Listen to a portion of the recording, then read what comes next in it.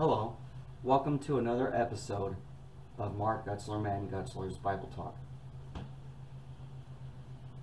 It's been a very, very, very rough week for me, in the sense that, the temptations that surround us all, the temptations that I talked about in one of my earlier videos, has really been taking effect. But I know that God is in control, and there's nothing that God has given me that I can't handle. And the more I pray, the more I do these videos, the more, I do go back and I do watch some of my videos, and I do go back and read some of the verses that I talk about in my videos, and therefore I'm just filled with a lot of encouragement to continue going on and living life. So I just wanted to welcome everybody. Before we get started today, I just wanted to tell you that if you like these videos that I do, please hit the like button, and please don't forget to give that big old bell a big punch, and that way you'll be notified whenever I do put up videos. I'm going to start trying to do more videos with my family and put that up like you see. Earlier last year I started doing like little mini movies and stuff, so we can probably doing something like that. So I just want to get out and do a lot of stuff. So in today's video, well, first let me start by explaining I didn't plan it, but first we did a video a few weeks ago about talking to the Lord, and then last week on my video we did it on hearing God's word. Once you talk and you pray, how do we know that God is responding to us? What are the signs that we're looking for in that? Some of the signs, just to recap, are, we hear it in our daily message whenever we do Bible studies, or we hear it in audio, like if we turn on the radio or listen to a song. It might be, in some of the lyrics that we listen to, the answer that we're looking for, or we just might overhear some friends talking, and some of the stuff that they say might be something that we need to hear according to what we prayed for. And in today's video, we're going to be going over answered prayers. So what does it look like? Like, okay, we prayed, we've heard God's answer, so what do we do with that? What do we do with that after we hear it? And I have a lot of Bible verses today. Way over 5. I'll try to keep it at 5, but I mean, it's just filled with stuff to do. A lot of stuff really surprised me whenever I read it. It kind of surprised me. So we're going to get started today. We're going to get started with Matthew verse 7:11, and I like this verse because Matthew 7 verse 11, it's right here. It says, "If you, then you are evil, know how to give good gifts to your children, how much more will your Father in heaven give good gifts to those who ask him?" So that's just, it's powerful for me, because we do for birthdays and anniversaries and just graduations. Those are one of the top 3 reasons why we hold a celebration, and that we give someone a gift for something, and then some of us just, I've received really precious gifts in the past that, like I really wouldn't have asked for it, someone to do that, but they did. They got me really good gifts, and I'm just really amazed by it. How much more amazing are the gifts that our Father will give us when we pray to him and ask him in our prayers for gifts. I mean, just think, the creator of the universe, the creator of the heavens and the earth, the creator of you and me, and he even knew every single hair on my head and your head before we were even born. So why is it really out there to think that he would give us good gifts if we ask for it? To me, that's just that's just amazing. Everything about Yahweh is just amazing. Every single thing that I read, and I'm just in awe. I might hear something 20 times, and even on the 21st, I'm still like, I still can't believe it. Hearing the birds outside right now, with, you know, talking, giving their praise to God every day with the way they sound. I'm sure you can hear it. You know, I've the last few videos I've just started with hearing the birds. It's just amazing to me. Anyway, I'll continue on. But that little verse there, if you, even though you are evil, meaning that we do fall short of the glory of God, and without his son Jesus in our lives, we're still among the sinners. Even though that's very unpopular to say, but it's the truth. You know how to give good gifts to your children. How much more will your Father in heaven give good gifts to those who ask him? That's just, to me, that's just amazing. To me, that's just amazing. So now, let's go to 1 Peter 3:12. So as I go there, you can go there with your Bibles. All right, so 1 Peter 3, verse 12 reads, "For the eyes of the Lord are on the righteous, and his ears are attentive to their prayer, but the face of the Lord is against those who do evil." And that's a verse right there. We can pull things out of it. The very first part of it, for the eyes of the Lord are on the righteous. So we're gonna go there. For the eyes of the Lord are on the righteous. So he is always looking and scouting out and seeing his people who have his son Jesus, who has accepted Jesus, who is living according to the word, and his eyes are always on the righteous, have pureness in their heart, and his ears are always attentive to their prayers, which means that his ears are always listening to their prayers. The righteous prays, he listens. He hears their prayers. But the face of the Lord is against those who do evil. Ugh, that kind of gives me the shudders. Like, I do not want to look upon the face of the Lord when he's angry at me. Like, I just, no. I always want to please the Lord. That little comment that I just made was, I always want to please the Lord. I always want to make the Lord happy. So I do not want to see the Lord mad, especially at me. That's just, like I said, everything that I read is just unbelievable. I love it. Okay, now let's go to 1 John 5, verse 15. 1 John 5, verse 15.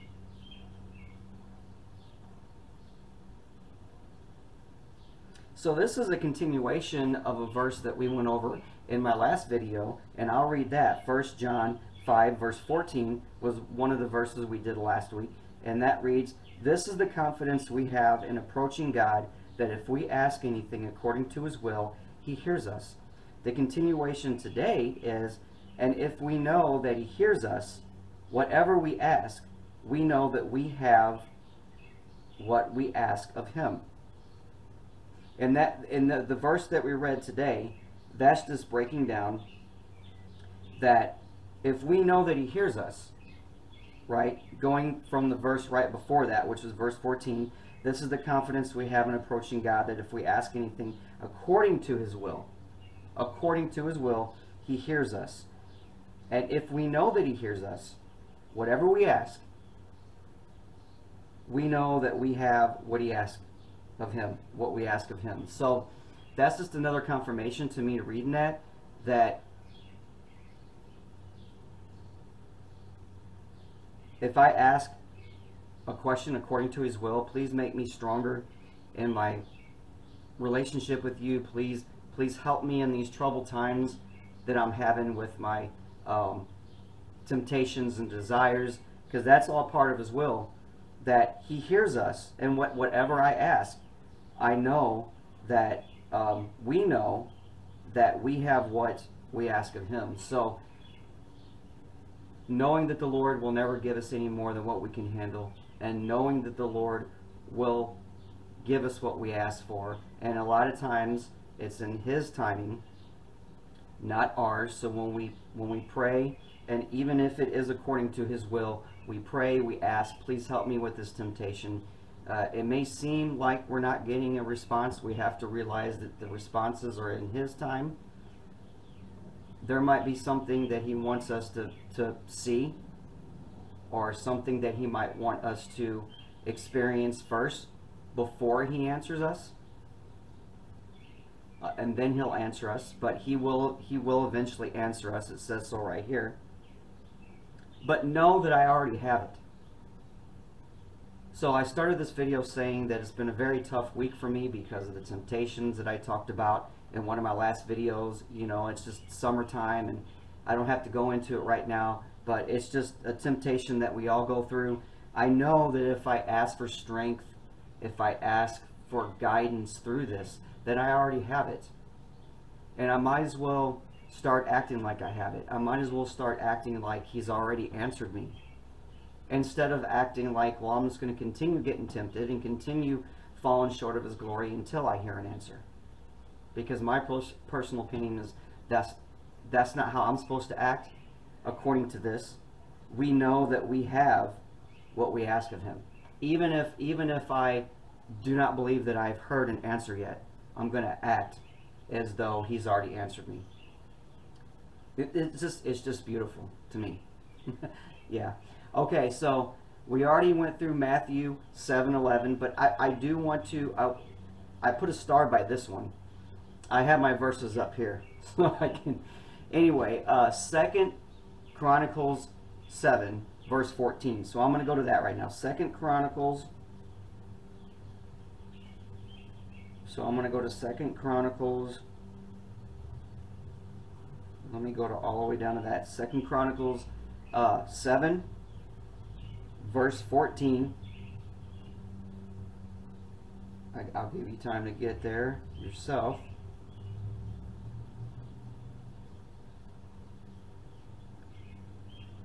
Okay, so 2 Chronicles 7, verse 14 reads, "If my people who are called by my name will humble themselves and pray and seek my face and turn from their wicked ways, then I will hear from heaven, and I will forgive their sin and will heal their land." I ran across this verse by doing some of my studies, and I had to add it to this because it really ties into what we're studying today and the current times that we're going through. And I know that this has been on social media, this verse has been on social media, and I've heard actually other people talk about it, but it's a verse to me that really stands out. And I'm going to read it one more time slowly. And what I like to do is when I read verses slowly, I like to just ponder in my mind each word as I read it. So 2 Chronicles 7, verse 14.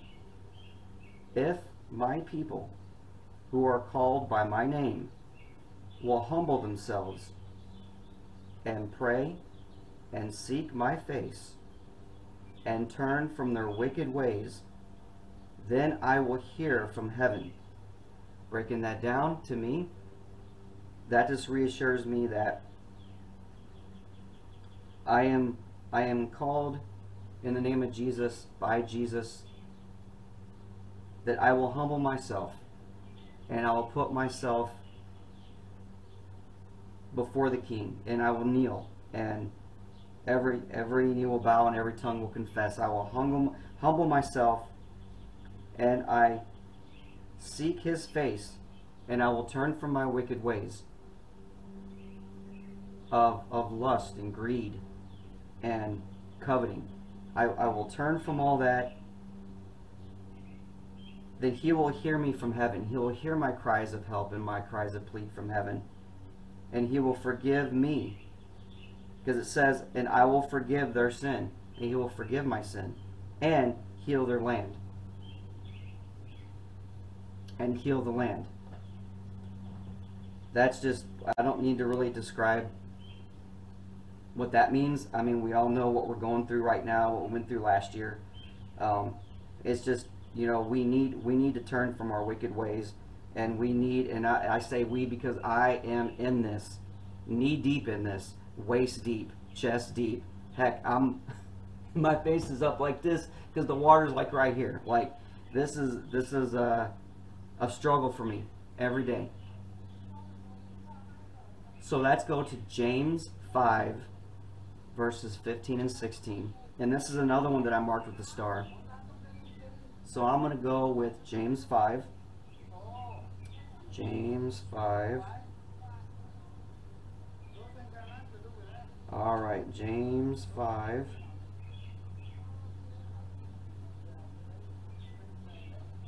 James 5, verses 15 and 16. All right, so I'm going through 15 and 16, which is right here. And I'm going to read it. Okay. And the prayer offered in faith will make the sick person well. The Lord will raise them up. If they have sinned, they will be forgiven. Verse 16. Therefore, confess your sins to each other and pray for each other so that you may be healed. The prayer of a righteous person is powerful and effective. Powerful and effective are the two words I pull out of that. That means I pray for you, you pray for me, we pray for everyone. That kind of goes back to the 2nd Chronicles we just read about healing the land. We all pray for one another, and we all pray for our land. He will hear us. And that's all I've been doing, is confessing my sins and praying for everybody. I pray for you. As a matter of fact, before I end this video, I would like to say a little prayer for everybody. So yeah, prayer, righteous person, is powerful and effective. So not only does he hear us, and not only will he answer us in his time, it is powerful and effective. Those are the words I like to hear, because that means that it's true. It has meaning, it has power. There has something behind it that it will happen. Wow. To me, that's just amazing. That's just amazing. So I really do hope that these Bible verses that I've been giving you today, last week, the week before, has really helped you in your journey of, you know, how do I pray? How do I know that God's hearing my voice? And what do I do once he answers me? You know, how do I act? Where do I take it? What do I do?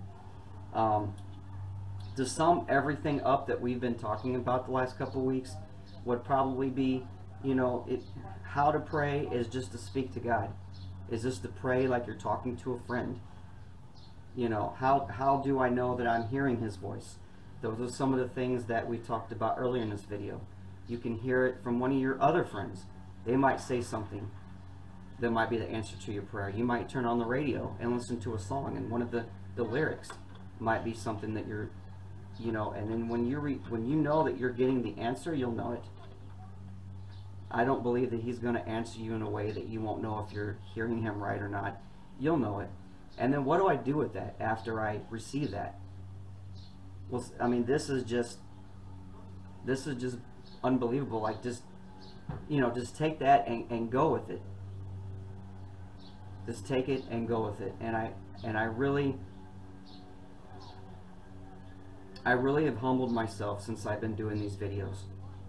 And I've really come to an understanding that possibly me doing these videos is to help me too, as much as it is for you out there watching these videos or listening through audio. This is much more. And please take this, share with your friends, share with people. Take what you learned from these videos and then share with others. That's what I'm doing. As I rewatch it, I'm not only just making these videos, I'm actually rewatching them, and I'm trying to take, like, from me watching myself point of view, if that makes sense, and then taking it out and then applying it to my everyday life and everyday activities.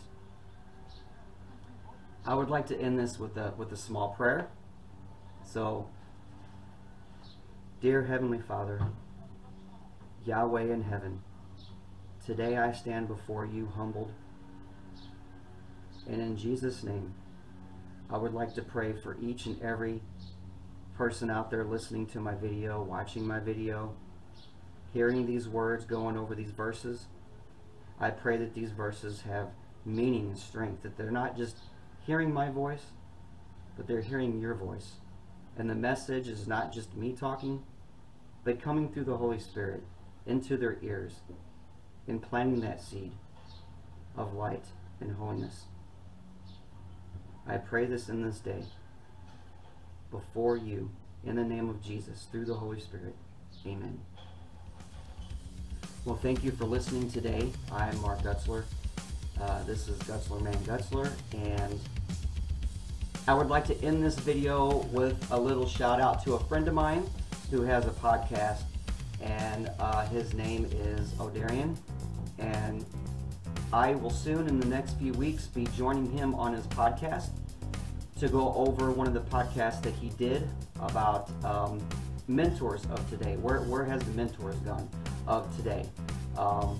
It is very awesome, and I would just like to give a shout out. He's a very good friend of mine, a very strong Christian who I've listened to a few of his podcasts and has really, really enlightened my view on a lot of things. So thank you, and I would just like to give a shout out to him because I believe that he is a very godly man.